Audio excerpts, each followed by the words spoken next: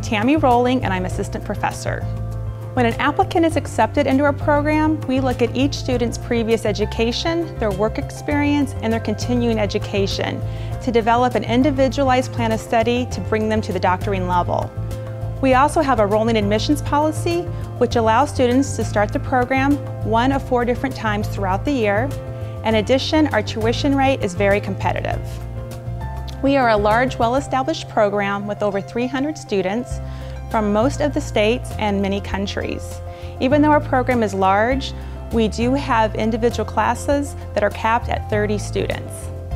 Our courses are delivered 100% online. This allows students to finish the program from their home.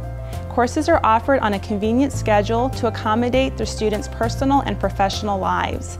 Also, students have access to the virtual classroom 24 hours. Our university is fully accredited and our program is based upon the APTA's normative model of physical therapist professional education. We also have a large and diverse faculty who deliver course content in their areas of expertise.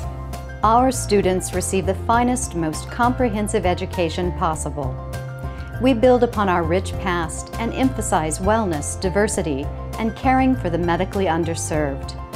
We instill in every student the need to address each patient's body, mind, and spirit. I chose the online program for the Transitional Doctor of Physical Therapy through ATSU University just because of the customer service. When I was inquiring about the program, I received prompt replies and lots of clarification to all of my questions, and it was just very easy to move forward into the program. The strengths of the program itself are numerous. I loved the bulletin boards and the interaction among students and just gaining different perspectives from all the various clinicians out there throughout the world. The professors are extremely knowledgeable. The feedback from them was valuable and it really enhanced my ability to perform as a clinician. I think the communication was the best aspect through the online. The bulletin board really enabled a lot of interaction that way. I met students in the program that were clinicians all over. I could kind of pick their brain as well as far as different aspects of healthcare within their states and other things. And I was fortunate that even one of the families that I was working with within my own practice was moving to an area that a student was also enrolled within. So it was really nice to be able to get a little information to provide that to my family that was going to be moving. So they kind of had the ins and outs of some of the early intervention systems that were taking place in that state. ATSU is different than other universities. Students are welcomed by nurturing faculty and a sense of community. Innovation, collaboration, and compassion are at the core of what we do. At ATSU, healthcare is not just a profession, it's a calling. I chose the Transitional program with ATSU University because I earned my master's degree through ATSU University, and I was completely satisfied with my master's degree, so I figured I would just go and get my transitional doctorate with the university as well. The strongest points of the program are the faculty.